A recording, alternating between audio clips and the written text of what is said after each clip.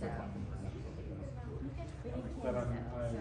to use my trunk? Do you not want to? Okay. No, well, I just have to move everything out of it. No.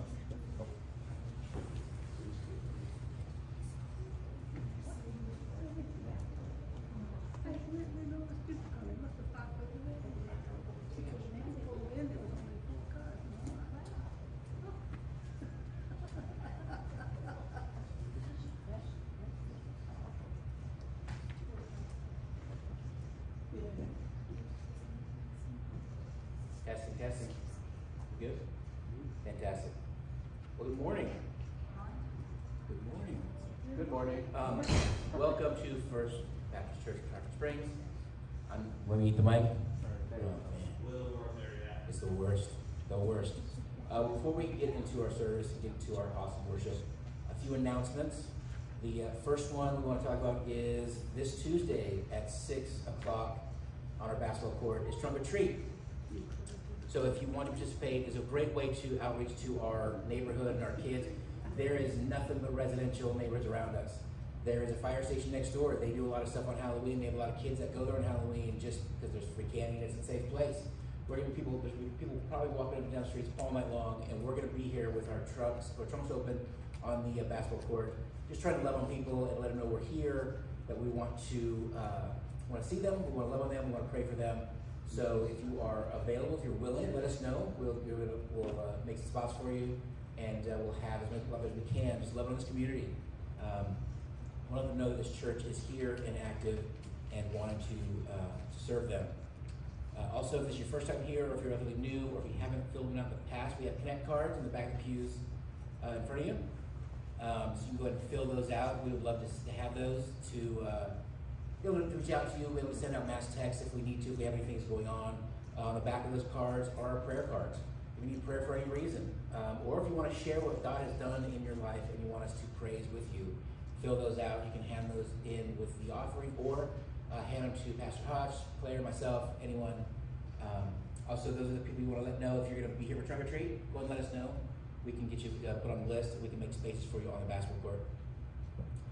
Next, membership classes. There was one this morning. There's another one next Sunday at 9:30. If you're interested in being a member, what it takes to be a member of this church and what that means, please come next Sunday at 9:30 right here in the sanctuary. Pastor Hodge will go over all that with you and help you through that. At the same time, in the fellowship hall is not adult Bible study or Sunday school. It's adult Bible fellowship. Yes. So worried about that this morning. That is Sundays at 9:30. We're going over all kinds of stuff, the confessional to different cults, just trying to give you some more background on our faith and our church, and just equip you with knowledge so you can go out in the world and share Christ and also defend our faith to other people. Last thing on my list here is Wednesday night discipleship groups. They are at 6:30 on Wednesdays over in the fellowship hall. Men and women meet separately. The men are not meeting this week, but the women are. And so if you want to come to that, that is a great time to meet other people in this church, have some fellowship. It's really big, and it's really important that people hear. And it's testimony night. And I believe one of the most amazing people in the world is giving their testimony on Wednesday. I'm not going to share who that is, but my wife will be speaking. So, with that, did I get it all out? We good? I think I hit it all. Trunk or treat. Let's go. And what we do here at First Baptist Church is we enjoy the act of reading God's Word in His house. And so not only is Hotchkiss preaching out of His Word later, we like to start our service by preaching out of the Word. So as is our tradition, if you're willing and able, please stand for the reading of God's Word. We're going to be in Joshua chapter 24, verses 1 through 13. And I am cold reading this, so my pronunciations are going to be fantastic. Joshua gathered all the tribes of Israel to Shechem and summoned the elders, the heads, the judges, and the officers of Israel. And they presented themselves before God. And Joshua said to all the people, "Thus says the Lord, the God of Israel, long ago your fathers lived beyond the Euphrates, Terah, the father of Abraham and of Nahor, and they served other gods. But I took your father Abraham from beyond the river and led him through all the land of Canaan, and made his offspring many. I gave him Isaac. And to Isaac I gave Jacob and Esau, and I gave Esau the hill country of Seir to possess, but Jacob and his children went down to Egypt. And I sent Moses and Aaron, and I plagued Egypt with what I did in the midst of it. And afterwards I brought you out. Then I brought your fathers out of Egypt, and you came to the sea, and the Egyptians pursued your fathers and with chariots and horsemen to the Red Sea. And when they cried to the Lord, he put darkness between you and the Egyptians, and made the sea come upon them and cover them.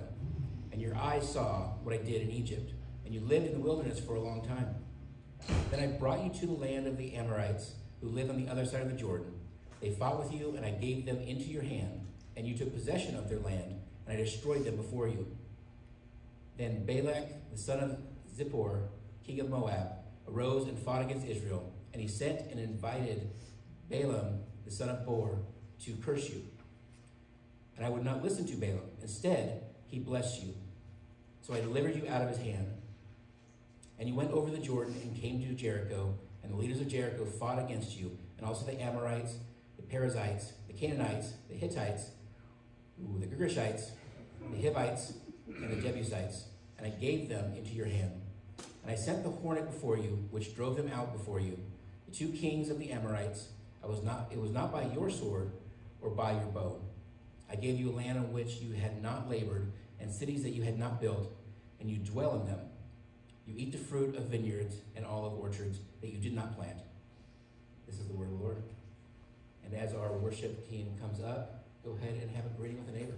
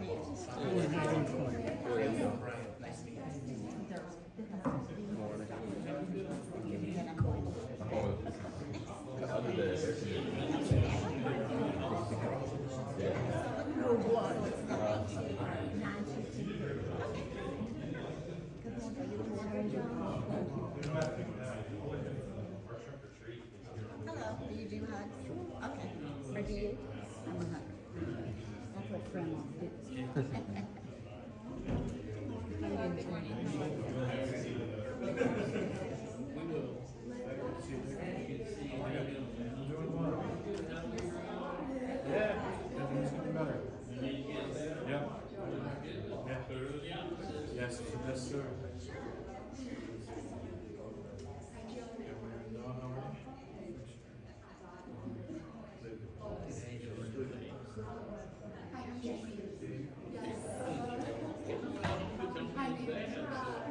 And this shirt has his book. You too. That is my son. Good morning, everyone. We're so glad to worship with you in the house of the Lord today. If you will join us as we sing our first song, His Mercy is More.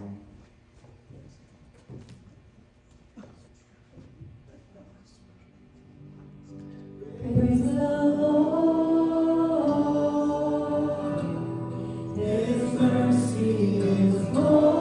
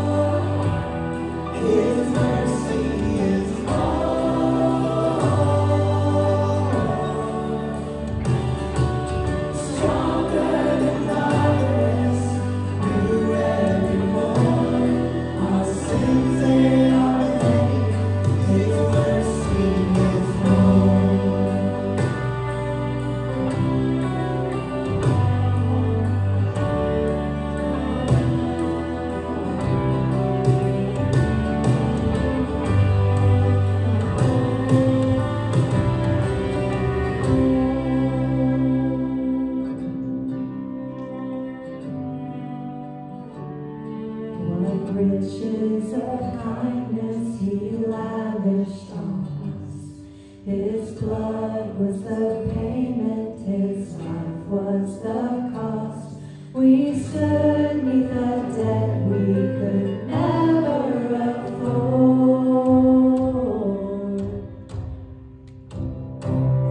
Our sins, they are many, his mercy is more.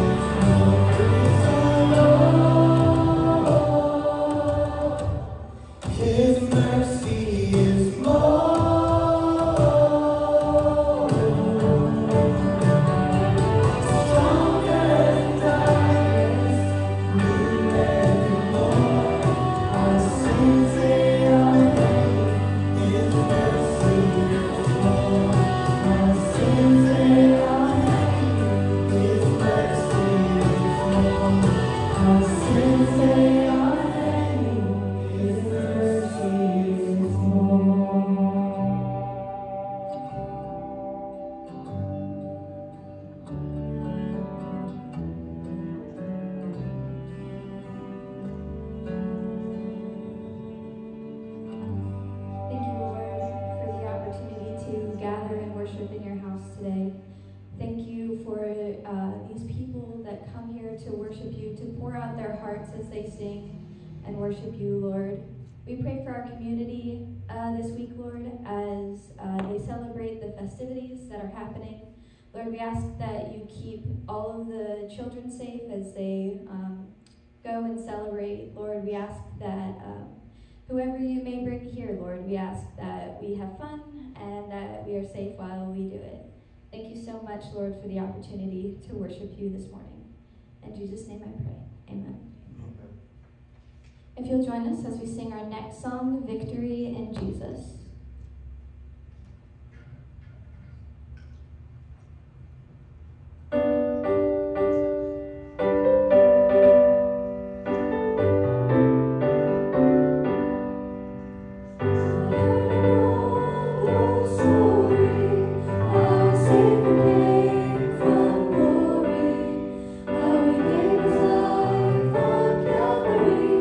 To save a wretch like me.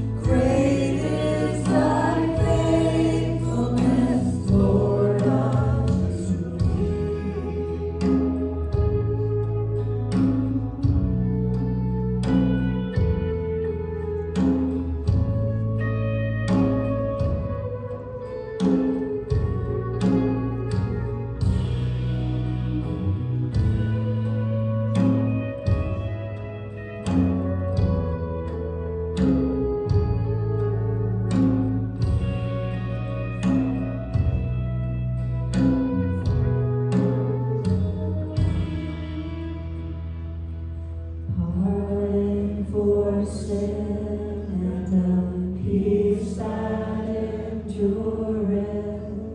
Thy own dear presence to cheer and to guide. Strength for today and bright hope for tomorrow. Blessings all mine with 10,000 beside. Great is thy faithfulness. Great is thy faithfulness. Morning by morning, new mercies I see. All I have needed, thy hand hath provided. Great is thy faithfulness. Great is thy faithfulness. Great is thy faithfulness, Lord, unto me. Thank you for singing with us. You may be seated.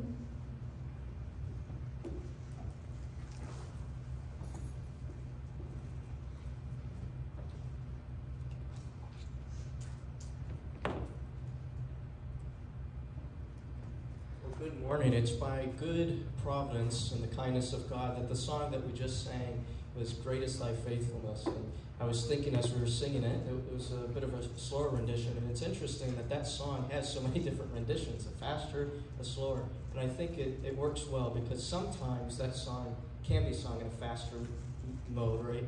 Great is Thy Faithfulness. You're excited. You're praising God. And sometimes it needs to be a little slower.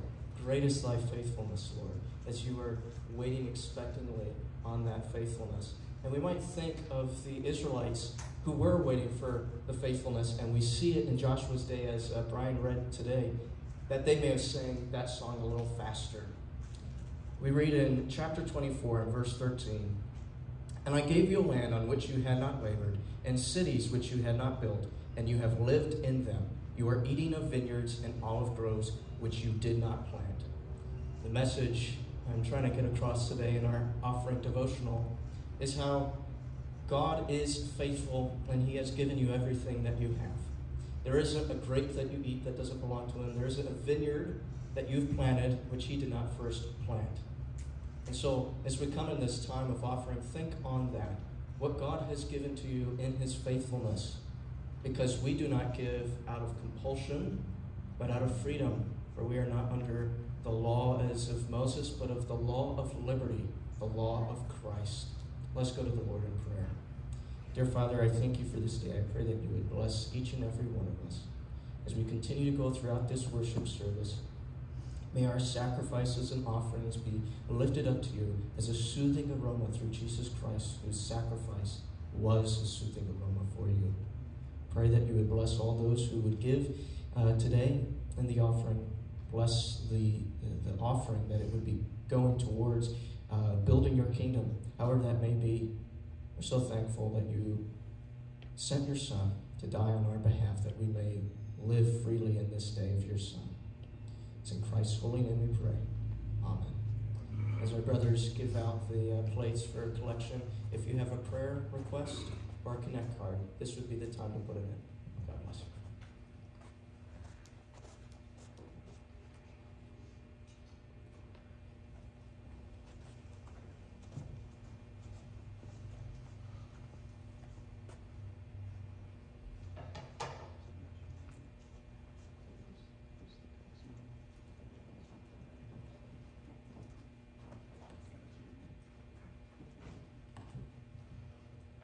If you'll stand with us once more as we sing our doxology. Praise God from whom all blessings flow. Praise Him, all creatures here below. Praise Him above, ye heavenly hosts. Praise Father, Son, and Holy Ghost.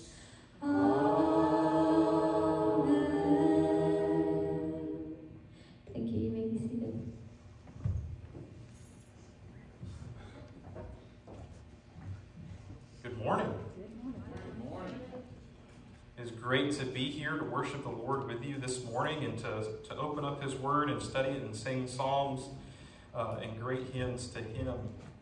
And as usual, we're going to be continuing in the book of Acts. And so if you do have a Bible, I'd invite you to open it to the book of Acts. We're going to be in Acts chapter 14. It is quite the joy to be able to just go right through God's Word and study it and to look at it and review it and get to know it better together. And it is just a joy. And I'm so proud to be y'all's pastor and to care for your souls and have the honor to preach the Word every single week and help lead and worship with you all together. It's quite the joy. It really is. And it comes with its burdens, it comes with its hard times, but I wouldn't trade it for the world. So now last week we talked about a couple different things. We talked about the poisoning of the mind and how we must seek to cure our minds from the things of the attacks of the enemy or from other people who would seek to poison those things, to poison our minds, that our mind is to be kept pure for God. And the other thing we talked about is that we have to keep pushing forward, just as the apostles kept on preaching, even when persecution arose. And so the way we keep pushing forward as a church is, if you know this story, we went through some rough times over the last couple of years. And so we keep pushing forward as a church to impact this community and to grow and to try to reach it for the better. And so one of the ways that we do that we have the opportunity to do that, some of you already come and talked to me a little bit, is that we do our trunk or treat. We get to do little things to outreach to our community. Now, does the Bible say, hey, in order to help your church do a trunk or treat? No, it doesn't. But it tells us to love our neighbor. It tells us to care for those around us. And this is just our way of doing that. You know, if we were in a different culture, we would probably do something else. But this is the path in which God has enabled us to do this. I want to let you guys know, October the 31st, this Tuesday, we're going to be out there at 6 p.m. If you're going to be having your own trunk, I'm going to ask that you get there around 5:30, so we can go ahead and just get your cars parked in the right places. We're going to be parking on the basketball court. We're going to be opening that up. There is on the fire station side of things, there is a gate that we're going to be opening where you're going to pull your car in. And then we'll park the cars there so that when people can enter, and then they can just stay in the vicinity of the basketball court for safety and things like that.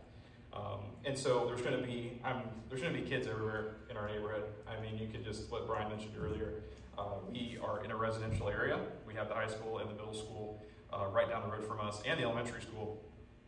And so I imagine we're going to get quite a few kids that are going to show up. We're also going to have hot dogs, so come hungry and you're ready to eat some hot dogs. I know Aiden's going to eat about 6 or 7. What was it, 7 last time? It was 6, and Braydon ate his 7th. And then he didn't get to eat anymore because we were helping Braydon after he hurt himself. But it's okay. It's okay. It's okay. Aiden can eat another. We can see how many hot dogs Aiden can eat at this thing. And, I think that we should do that. And I'm confident of who would win. It won't be me. It'll definitely be Aiden. I've had the blessing this past week to be on a retreat with Braydon and Aiden and another guy that we've known for a while. And we got to go up to North Carolina, up in Asheville, is where we were, just north of Asheville on Mars Hill. And we were up there on the mountain and just got to watch the sunrise and just see the beauty of the sun coming over the mountains. And it just gave me this deeper appreciation for the Lord to see something like that. You know, we live in Florida, and I've always lived in Florida, so I'm used to seeing beaches and things like that. But when we go up to mountains, it's just something else. And so it just gave me such a deep appreciation for the Lord. It was a great time of study and of prayer together, and to just be able to have a good time of fellowship. We're going to be planning some other retreats and events and things like that moving forward for men and for women along the path. So keep an eye out for those. But man, what a joy. What a joy in order to kind of have a little bit of a time together, a time to go see God's creation and go look at these things. But let's go ahead and get back to our text. And before we get in it, I have a question. And now some of you guys might have already thought about this question at some point in your life, because it is a question that many of us will wrestle with and will look at and we will struggle with a little bit. And that question is this. This might come out of the blue for some of you. Some of you might have never thought about this. What happens to the man who is on an island by himself and he has never had the opportunity to hear the gospel? Is he still condemned? Is he still a sinner? That's a deep question, right? It's a deep philosophical question. Well, in our text today, we're going to answer that question. It's going to come towards the end. But then my next question would be, is that do you think that God has revealed himself to everyone? Do you think that he has? Something else to ponder as we study today. Also, I also would ask in your hearts that you'd begin to think about and analyze your hearts perhaps during this sermon and see if you are fit and able to be partaking in communion after our last song today. We're going to sing Jesus Paid It All to help prepare our hearts further, and then we'll take communion. So as I'm preaching today and we're studying God's Word, analyze yourself, listen, and as we talk about different things, analyze, is this something that I need to turn from before I partake of the Lord's Supper? All right, let's go ahead and get into our text for this week. We're going to be in Acts 14, verses 8 through 20. And so as is our custom, if you would, I'd ask that you please stand for the reading of God's Word. Now at Lystra, there was a man sitting who could not use his feet. He was crippled from birth and had never walked. He listened to Paul speaking, and Paul, looking intently at him and seeing that he had faith to be made well, said in a loud voice, "Stand upright on your feet." And he sprang up and began walking. And when the crowd saw what Paul had done, they lifted up their voices, saying in Lycaonian, "The gods have come down to us in the likeness of men." Barnabas they called Zeus, and Paul Hermes, because he was the chief speaker. And the priest of Zeus, whose temple was at the entrance to the city, brought oxen and garlands to the gates and wanted to offer sacrifice with the crowds. But when the apostles Barnabas and Paul heard of it, they tore their garments and rushed into the crowd, crying out, "Men, why are you doing these things? We also are men of like nature with you, and we bring you good news that you should turn from these vain things to a living God, who made the heaven and the earth and the sea and all that is in them. In past generations he allowed all the nations to walk in their own ways. Yet he did not leave himself without witness, for he did good by giving you rains from heaven and fruitful seasons, satisfying your hearts with food and gladness. Even with these words, they scarcely restrained the people from offering sacrifice to them. But the Jews came from Antioch and Iconium, and having persuaded the crowds, they stoned Paul and dragged him out of the city, supposing that he was dead. But when the disciples gathered about him, he rose up and entered the city, and on the next day he went on with Barnabas to Derbe. May God bless the reading of his word. Let us pray. Heavenly Father, Lord, you are so good. You are so good to provide your word for us to study and to read, and Lord, and to proclaim. God, I pray you'd be with us today as we study it and as we partake in your supper. In Christ's name we pray, the King of glory. Amen. You may be seated. All right, so we are in this place called Lystra. That's where our missionaries are today. And now Lystra was like this rural mountain town. Right? They're up there, there's like this little village in the mountains is what I read it's described as. It's not this huge city that we've been seeing them in before. Rather, it is somewhere, it's rural, it's quiet, it's small. There's not a lot of people.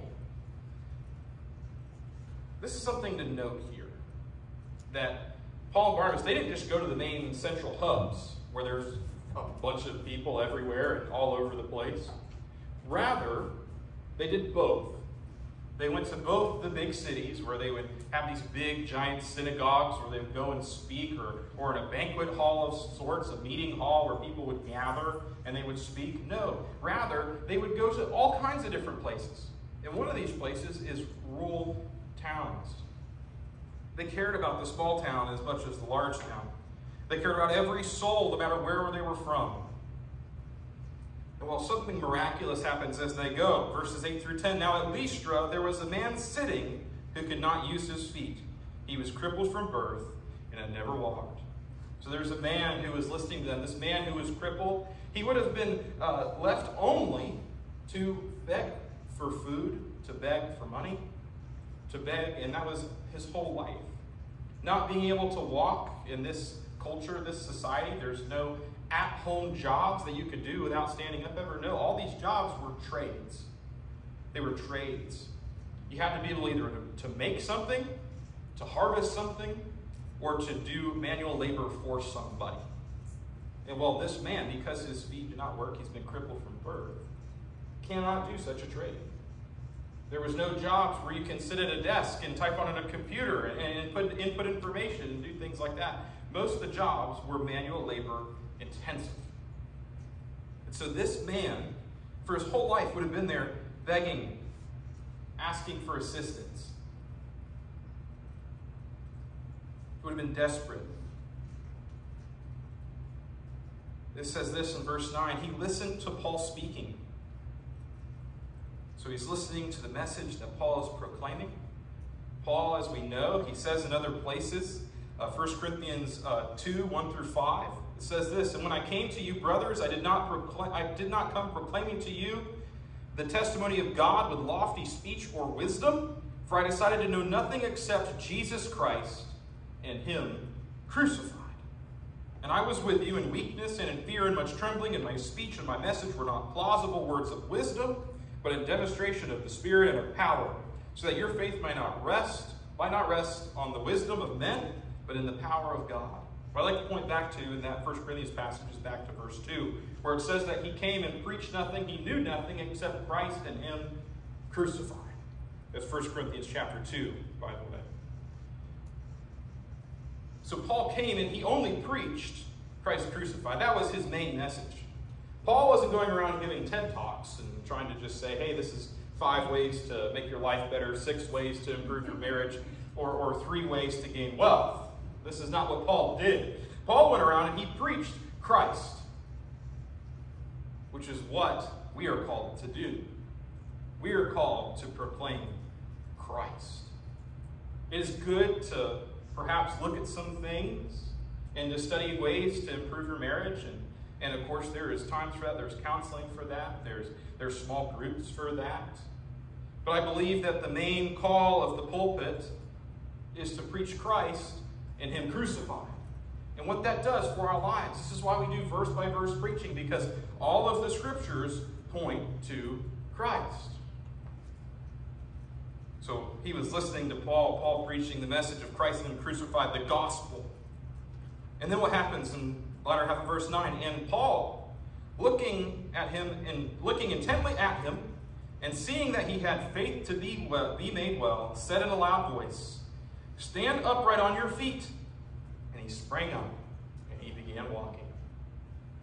I don't know about you, but if there was someone here that was crippled, that could not walk, and then suddenly, they were healed miraculously. If Braydon's knee were to just come back together instantaneously, it would be incredible. If he was to start doing jumping jacks in the hall, right here in our little section right here. If he were to start running laps around the building all of a sudden, it'd be miraculous. So you can imagine the shock that would have happened, first of all, for this man. We're going to talk about the other part in a minute here. But I want to point out something, is this can create confusion that's in the text, and it's here for a reason, and so we must study preaching the whole counsel of God. Verse 9, where it says, and Paul, looking intently at him, seeing that he had faith to be made well. Some would take this and say that, well, because of this story, and it happened in the book of Acts, therefore it's normative. I mean, it's going to happen all the time. They would take this and they would misuse it because they misunderstand it. And then they would say that, well, then anyone can be healed of anything if they have enough faith. Now, I'm going to say this. I'm going to appeal to my personal experience, though I know it's not authoritative over the Word of God, and I know that there's value in personal experience. First of all, I'd say this, that if that were true, I know many people that are crippled and hurt that would be walking right now. Dozens. Next, I would appeal to what we've already seen. If you remember last week, we looked at them preaching their message, and it says they preached the gospel, and they shared of the hope of Christ, and then God granted wonders and miracles. And we talked about the error that many will have, that they think they need to go somewhere, do miracles, do wonders, so that the gospel then will have power. No, the gospel has power on its own. It is the power of God unto salvation. These signs and wonders were there to show the authority of the apostles. And the apostles were a blessing to that church. It was to prove that their message was true. Because their message has been proven true and their message has been put into words, I don't believe we have any more people that are healers. Right? Because what people try to do is they look at this and they say, well, there's people just as like Paul and Barnabas and things like that. They would call them apostles usually. They'd say, these people have the power to heal. I'd say that this is not true. For the healing had a purpose. It was a sign. It was an evidence. Today, the gospel doesn't need proof. It's proven in God's word. They didn't have the writings of the apostles then, because the writing that we're reading now was being lived out.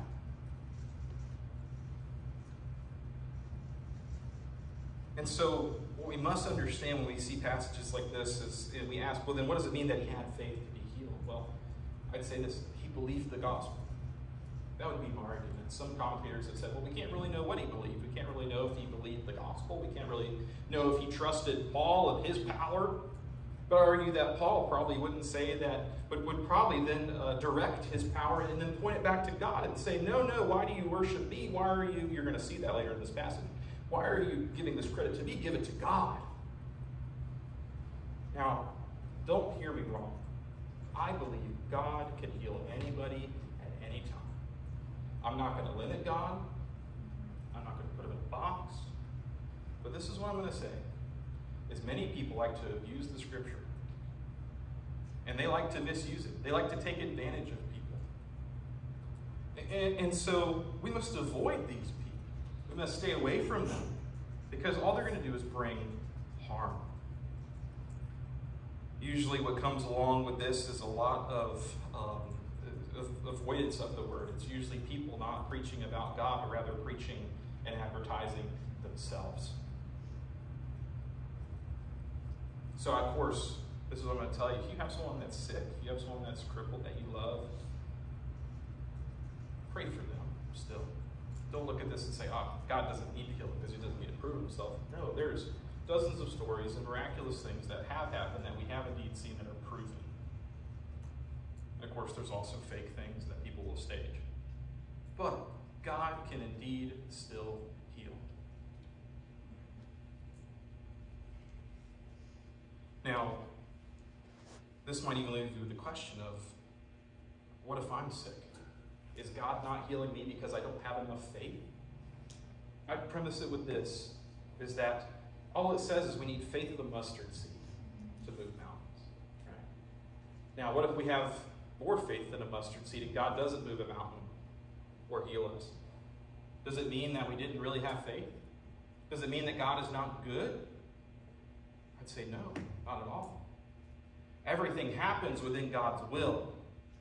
And this is where I would say I have personally known people that because of their illness or disability, they had a greater Christian witness than they would have without it. God might be using you or using that loved one you know to prove his glory to others. That is one example. We must always bring things to the will of God. And I also remind you of the goodness of God. There might be something happening. There might be a decision or something that you can't control that's happening, but you know God can change it. that he has not changed, this is what I would tell you, is that you must remember that you have a loving Father who is all sovereign, who could change it at any moment. And so there must be a reason that he's not. And that reason, whatever it may be, is the best reason possible. Story of John Piper talking about his mother. His mother was hit by a bus and killed. He was a young man and just beginning his ministry, and he was crushed. He loved his mother very much. And I remember listening to a sermon where he talked about it, and he said, I don't know now why this was the best thing that could have happened, but I will know. And so you have loved ones, and I have loved ones, that have gone and passed away or now on with the Lord that we really wish were here right now. Or we have people that are currently living with us that are sick, that we're asking God, why don't you heal this person? There is a greater reason why he's not doing it that you do not know yet, and that I do not know yet. But we must rely and have faith and trust in the Lord that it is the right thing, whatever is happening. So we talked about this man's heart and how this would have completely changed his trajectory in life. That he's now able to get up, and he didn't just get up, he leapt to his feet. He's right on his feet. Of course, this would have been astonishing to him, changing his future drastically. And so now you can imagine his reaction, and now you have the reaction of the people that saw it. These people that Paul is proclaiming the gospel to. Acts 14, 11 through 13. And when the crowd saw that Paul had come, they lifted up their voices, saying in Lycaonian, the gods have come down to us in the likeness of men. Barnabas they called Zeus, and Paul Hermes, because he was the chief speaker, and the priest of Zeus, whose temple was at the entrance to the city, brought oxen and garlands to the gates. They wanted to offer sacrifices with the crowds. So in other words, what has just happened, these crowds have seen Paul and Barnabas, and they're like, oh my goodness, our gods that we worship are here in the flesh, and they're doing great things. They're doing these miraculous things. Let's go and sacrifice some bulls to them. Let's give tribute to them. Now you might ask, okay, why were they so quick to start immediately sacrificing things and offering tribute? Well, if you read a little bit about the background of this particular town, there was a legend in their town that Zeus and Hermes showed up and they did not offer tribute to them. So then Zeus and Hermes called down a flood and destroyed the town. And so do you think this is out of reverence, or do you think this is out of fright? It's out of fright. They're afraid. They think, oh man, we're in trouble. We're not making this mistake again. This ain't happening. Now I would argue, as we see in the book of Exodus, that any false gods that do any sort of thing is usually the power of the demonic. I believe what Scripture says. I believe there are indeed demons. I believe that these false gods and idols perhaps can be real, can appear and call themselves whatever name they need to in front of a group of people in order to achieve power. But we know that these things are actually demons. We read these in the rest of Scripture.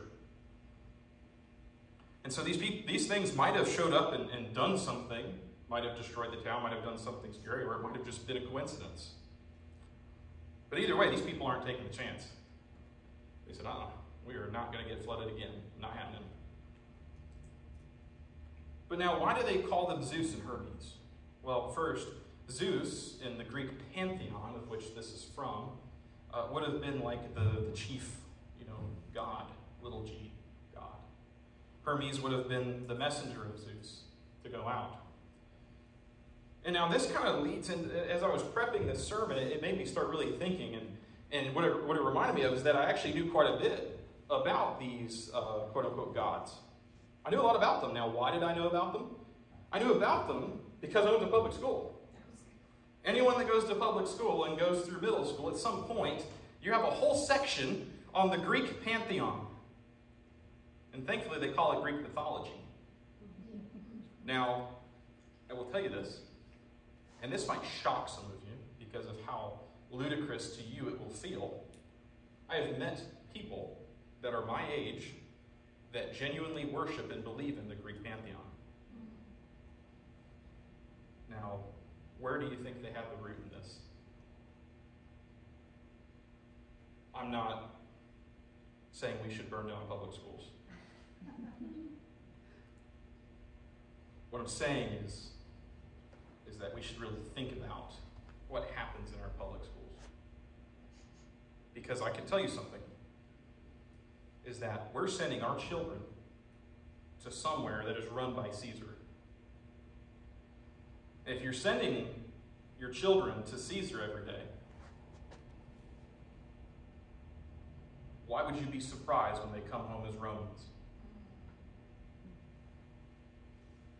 We go to school 7 hours a day for 5 days a week. God's no longer in school, right? At least they used to do prayers and things like that. That's cool. That's great. Now we have a government and a culture that is vehemently against Christ and his kingdom, that sees it only as a challenge. We have worldviews that are so far from what we have been taught, what we believe as Christians. And so this would be my question and my challenge and something to consider. First, the question is that does your child need to be in a public school? Do those you love need to be in a public school? Now, I see why many send their kids to public school. And I was raised in public school because simply private school is expensive. And sometimes homeschooling wasn't an option. Especially in a down economy where inflation is very high. I can imagine we're trying to send someone to private school or having to send them to homeschool would be incredibly difficult. Which then leads us to a final option, is that send your kid to public school, but you have to make sure that you are active. That you are active as a parent in their life. That when you are with your grandchildren, you are active in your life to try to teach them about the things of Christ and his kingdom. What your children are around and what they're exposed to will shape their worldview. It will shape how they see everything. And so when they're in school, more often than they're at home, you have to remember, what do you have to fight against? What do you have to undo? I'll remind us is that they might be here at church maybe twice a week. Let's say maybe 2 hours on a Sunday morning and an hour and a half on a Sunday evening. That's at most 4 hours a week. And then if you miss weeks, and we have things like that, compared to the time that they would be in school or around a whole different worldview, it's so small. And so that's why we as parents have to be willing and able and committed to discipling our children. You can't just bring your kid to church 2 hours out of the week and expect them to be full-blown Christians. It's family discipleship, family worship that pushes these things. You know, you might be saying, okay, well, my kids are out of the house, or I don't have children, or things like that. Well, I'd say this, then it takes a village to raise a child. Those of us who are here have a responsibility, and we owe the youth of our church and of our community to be willing to pour into them, to be willing to help raise up the next generation, because we know that when they're with Caesar, they're going to be taught lies. And so that's why many of them can get up here and talk about the Greek pantheon and probably know more about it than I do. Watch what shapes your kids' worldview. Be on top of it. Be active as a parent. So, Paul, Barnabas, are being worshipped by these people. Bringing them sacrifices, bringing them these tributes to them. And how do they react? Well, let's see what the text says. Verses 14 and 15 tell us. But when the apostles, Barnabas and Paul, heard of it, they tore their garments and rushed into the crowd, crying out, "Men, why are you doing these things? We are also men of like nature with you, and we bring you good news, that you should turn from these vain things to a living God, who made the heaven and the earth and the sea and all that is in them, In other words, why are you worshiping us? Worship the one true and holy God who made everything. Why are you worshiping these idols that are made of wood that you made yourself? We're going to see this situation pop up a little bit later next. They're going to be, Paul and Barnes are getting in trouble because they're hurting an idol-making business, actually. But what we see here is that most of these things that they would have been used to worship, you can go all over Greece and see statues of these gods. They're made by human hands. What kind of silly thing is that? To worship something that you made. But Paul tells them to do something that I think is profound, and I want us to look at it. In verse 15, the later half, it says, turn away from these vain things to a living God. Something that is vain means it produces no result, that it's useless. These vain things were the false gods the people were following. And so now I'd ask you, what vain things in your life do you need to get rid of? What useless things are you looking at, observing, watching, following that need to go? Maybe it's a pursuit of the material. Maybe it's seeking a higher paying job. Maybe it is going in just the pursuit of the pursuit is what my father calls it. It's where you're just addicted to pursuing something greater. And that once you achieve that greater thing, guess what you continue to do? You continue to pursue even more. It's like a thirst that can't be quenched. And to this, I would say we need to turn from these vain things. I would refer you to the book of Ecclesiastes. Solomon, King Solomon, the richest man in the world, he wrote this. He put, vanity of vanities, says the preacher. Vanity of vanities, all is vanity. And through this book, he talks about all the things that he got to do, all the buildings he built, all the beautiful wives that he had, all the people that he conquered, all the great things that he did, and he talks about how it didn't matter because it was physical. And as you get through this book, the last paragraph, the last pericope of this book, he says this. The end of the matter means this is all done. All has been heard. Fear God and keep his commandments, for this is the whole duty of man. For God will bring every deed into judgment with every secret thing, whether good or evil. Our professions and our possessions are temporary. We're not going to be remembered by them. Or if you are, you have a problem. You don't want the people having dinner after your funeral and say, Uncle Bob was so great, or Uncle Joe was really cool. He had a really great car. Hey, can you pass the salsa? You want to be remembered of Uncle Joe or Uncle Bob or Grandpa Ron was so cool because he really loved God. He served at his church. People went to him and cared about him. And when they had issues, they went to him. He was one of the most generous people I ever met. He'd give you the shirt off his back. He would care for you. He loved his kids. He was around them. He was available for them. He did a good job about raising us in the faith. That's what you want to be remembered of. You want to be the mother that is remembered for how well she loved her children and how she stewarded them as gifts from the Lord. It doesn't matter where you go in a career. It doesn't matter how high you get on that ladder. Vanity of vanities. It'll all fade away. So focus on what is eternal. Turn from the vain things. And what did Paul tell them to do? It says, turn to the God who made heaven and earth. Turn to the living God who has control over everything, who can provide for you. Turn to him. And now this had a deep impact on these people. Or it should have. Because as they hear it, Paul is saying that their gods are dead.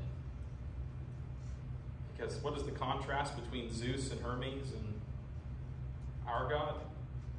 He's the living God who made the universe.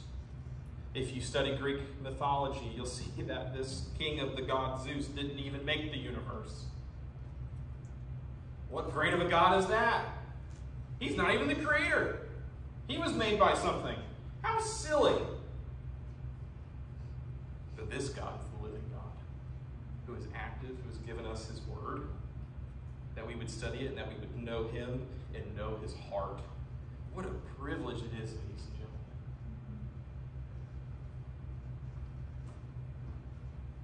Psalm 99:1.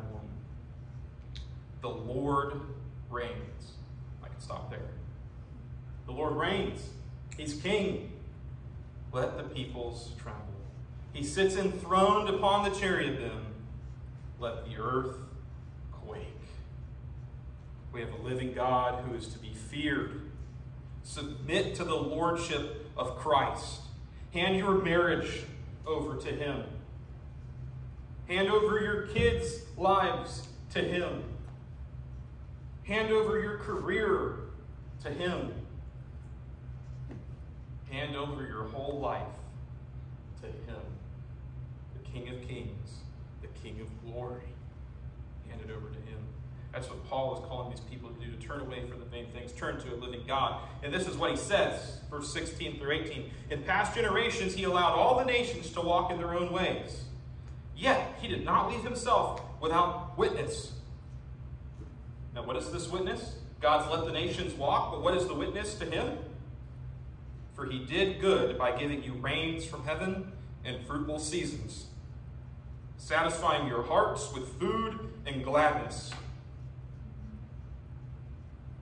In other words, what he's telling them is that though God had not directly revealed himself to them in a speaking way like he did Israel, what he did do was reveal himself by providing basically prosperity, food, weather, rains. He satisfied their hearts with food and gladness is what it tells us. And so this leads us to our question in which we open this message with.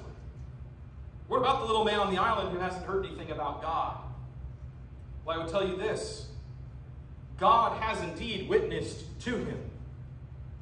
And now what would we call this? This is a really long, 18-syllable theological term I'm about to teach you. Get your pens out, ready to write it down. Common grace. That one's easy to remember, all right? Some of these words I've heard, I'm like, I'm not remembering that, Professor. I'm sorry. That's for writers and for deep theologians. And I love deep stuff, but some of these names I can't remember. But common grace. Common grace. We can all remember that. Common grace is this. Is exactly what we've heard here. That he provides rains from the heaven and fruitful seasons, and he satisfies our hearts with food and gladness. These people are pagans worshiping false gods, and yet God is providing fruitful seasons for them. You might ask yourself, there's all kinds of nations that are Christian nations, including our own. We have Christians in our nation, but I would say our leaders are not Christian by any means. Why would God provide good things for them? This is part of his common grace. Because he has preserved his church for himself, we are a blessing to the whole world, and he gives blessing on the rest of the world. Jesus makes a comment, kind of in passing almost. Matthew 5:44 through 45, it says, "But I say to you, love your enemies and pray for those who persecute you." We've heard that before. "So that you may be sons of your Father who is in heaven. For he makes the sun rise on the evil and on the good, and sends rain on the just and on the unjust." In other words, it still rains, and God still provides food. He still clothes the people and takes care of them who do not believe in him. That is part of his common grace. We can enjoy different things in life because of common grace. This is like, for example, your cell phone. Perhaps not invented by a Christian, but God still allows us to enjoy them because of his common grace. Secular music we can enjoy because it's part of God's common grace, that he makes people with the minds to be able to have the talent to write and produce something things like that. Now, there's some stuff we probably shouldn't be enjoying, but is a result of God's common grace. But at the same time now, how does this relate to the little man on the island? Well, this common grace, this provision, through his creation, is a witness. Romans 1:20 says this, for his invisible attributes, this is talking about God, namely his eternal power and divine nature, have been clearly perceived ever since the creation of the world in the things that have been made. So they, all the people of the world, are without excuse. In other words, God through creation has revealed himself. Now, I'll tell you something and you might go, huh? There really are no atheists. There are only people who suppress the truth. Because we can clearly see creation demands a creator. That is God's witness. Now, I will say this can raise a question in our hearts. Well, wouldn't it not be fair, Pastor, if someone never has the opportunity to hear the gospel? Well, I would say this, that I would ask you a question back and say, does this person still sin against a holy God? Yes. All are under sin.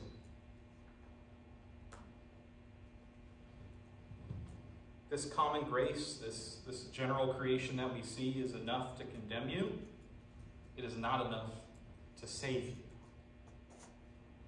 Which then we ask ourselves, well, what about all these people who aren't going to hear about the gospel? Because there's no Christians in their nations. There can be. We can send them or we can fund them. This should drive us to want to tell people about Christ.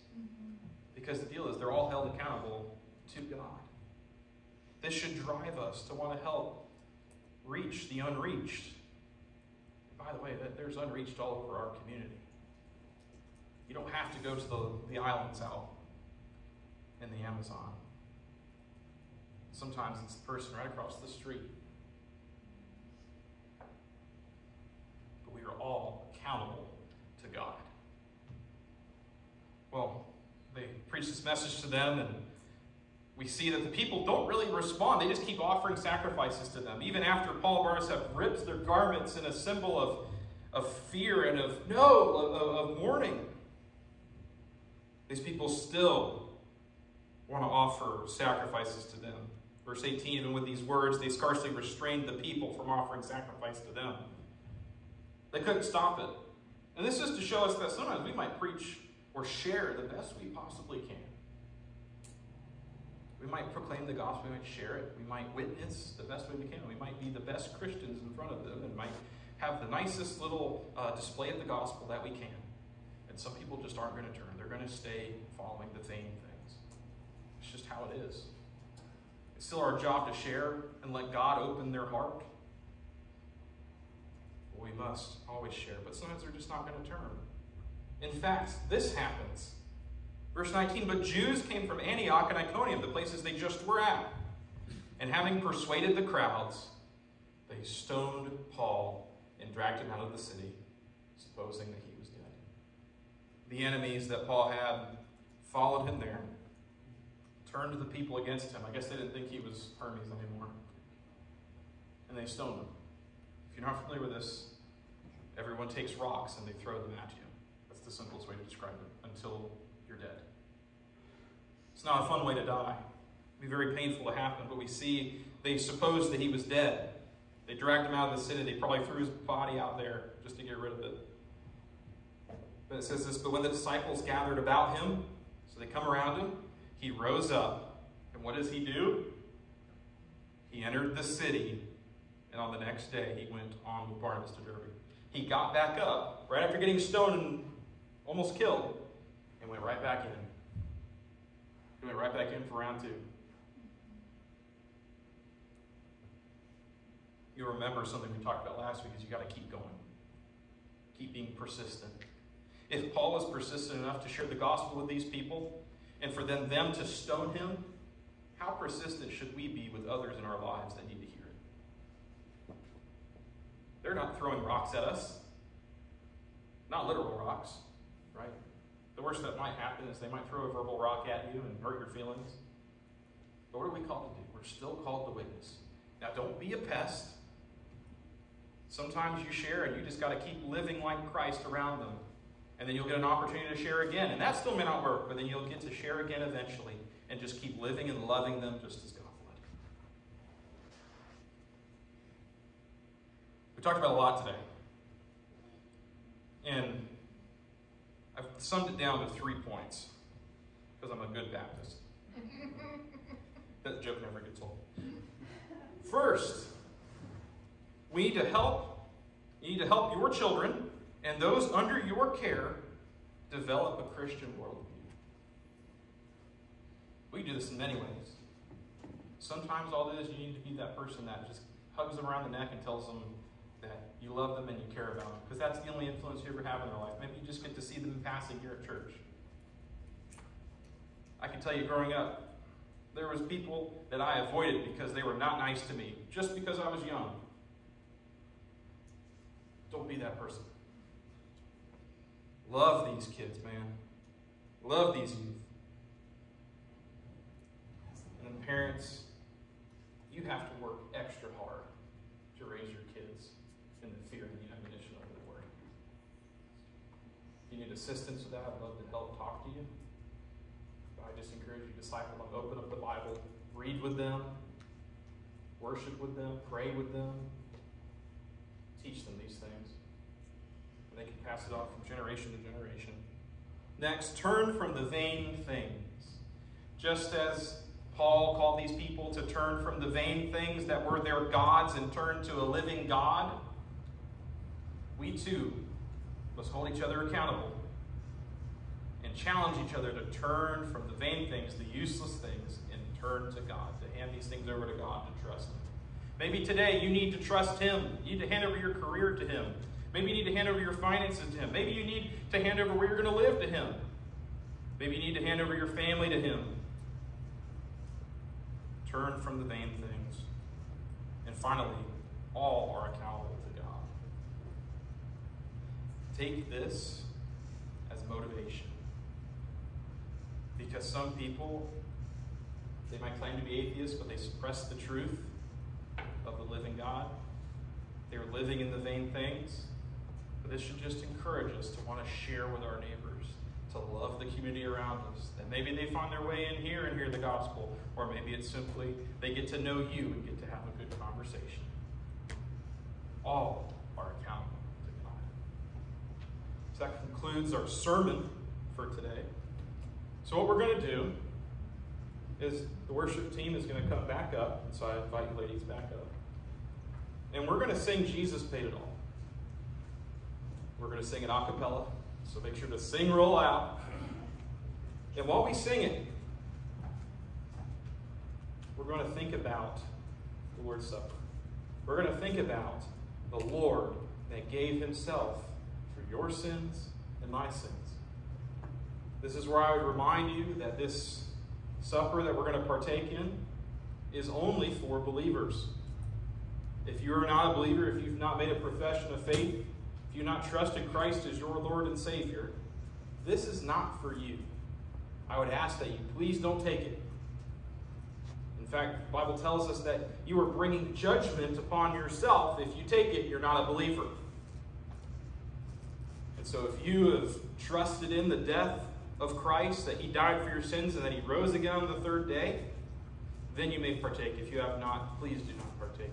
We're going to sing this song, and then we're going to be around to pass these out.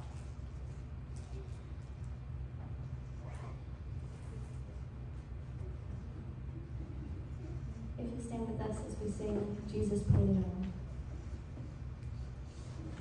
All. I hear the Savior say, thy strength indeed is small. Child of weakness, watch and pray. Find in me thine all.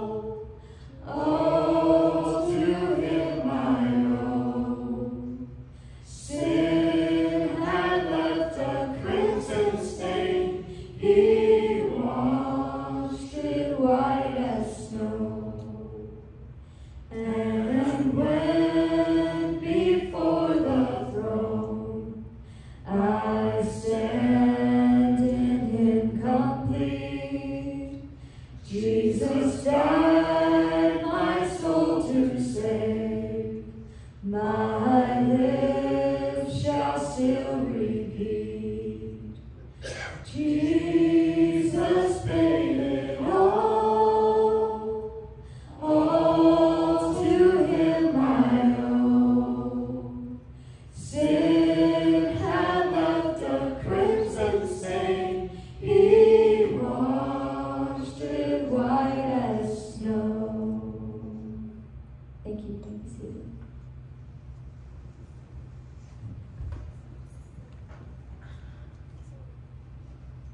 As the men come around, and ladies, you may be seated,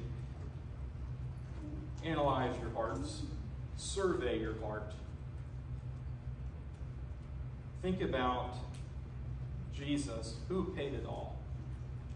Think about how he has taken your sin upon his shoulders and paid the debt completely.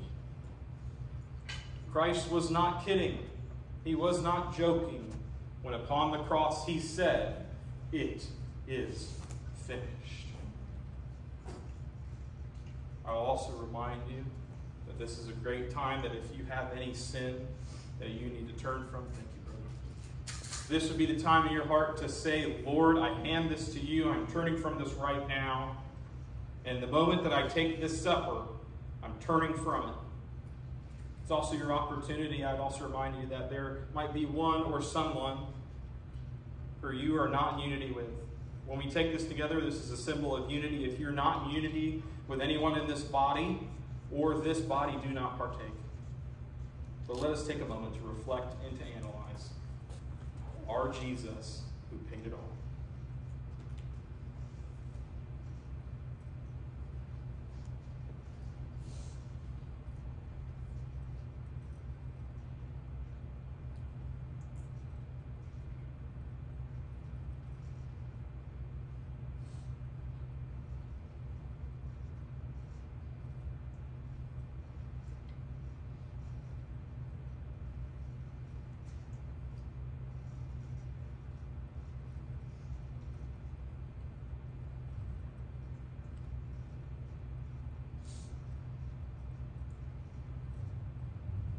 This here is the bread representing Christ's body that was crushed for you and I.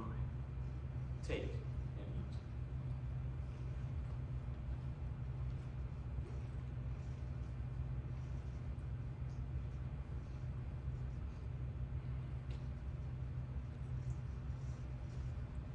This is the juice representing the wine, representing the blood of Christ that was shed for you and I upon the cross for the sins of many. Take and drink.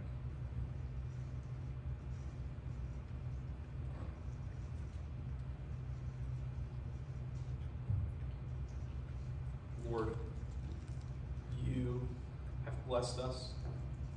You have given us a body of believers that we can fellowship with and take your supper with for your glory, Lord.